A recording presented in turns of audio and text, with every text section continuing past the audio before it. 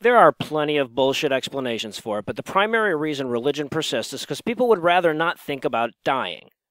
Religion doesn't really solve the problem, but it has proven to be a great way to delay the problem.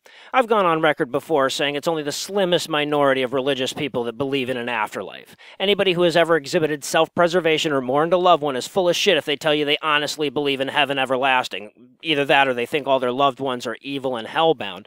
My favorite analogy is a soldier that takes a fatal wound and he's lying there on the battlefield. Religion comes up to him, hands him 2 band-aids and says, "Here, put these over your eyes. You won't see the wound. It'll go numb eventually, and sure, it'll still hurt if you move it, and you'll still die from it, but trust me, it's better this way." And from what I've seen, when people cut their ties with religion, the rope marked afterlife is the last one to go, and it's the hardest one to cut. I know plenty of atheists that still try to cling to any suspect pseudoscience that claims to provide evidence for a soul, and I also know plenty of lenient atheists that are willing to excuse religion from any wrongdoing based solely on this dubious assumption: religion helps people deal with loss.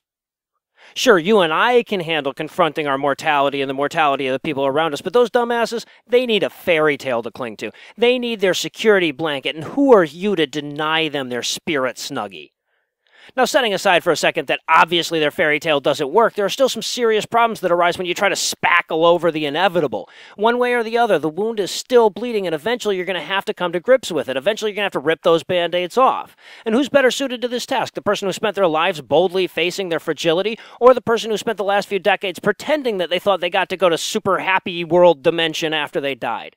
I was listening to the Atheist Experience the other day, and for those 11 people that somehow heard of our show without hearing about theirs first, it's a live public access call-in show out of Austin that's been going on forever. They take calls from atheists and believers alike, and even though 80% of their callers annoy the shit out of me, I still really enjoy the show and listen to it every Monday. You should too, if you like that sort of thing. Anyway, so a woman calls in and she's clearly wavering in her faith. She's made the mistake of critically examining her religious beliefs, and they're fast crumbling, but she's holding out.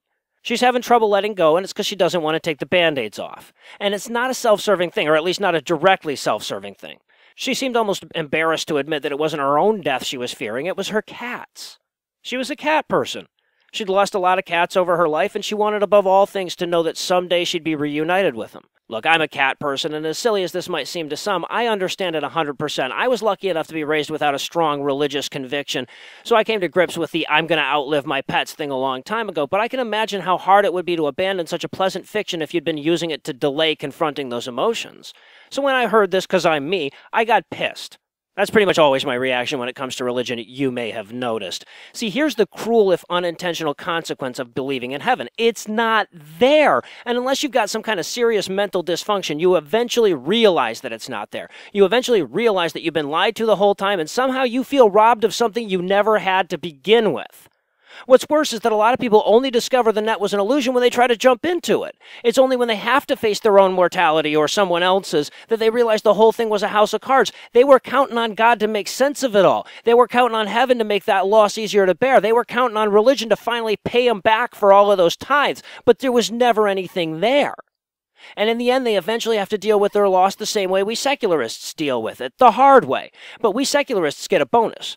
A realistic outlook on life and death leaves the finality in the forefront of your mind rather than trying to bury it in some basement somewhere. Every time I think about the people I love, I temper it with their transience, and it reminds me to forgive, to indulge, to embrace, and to remind me to pet my cats whenever the hell they tell me to, because someday I won't be able to anymore. They said that religion would make it easier, but it doesn't. It's in times like those that religion is at its weakest. And mourning a loved one is hard enough already if you don't have to mourn your God alongside them.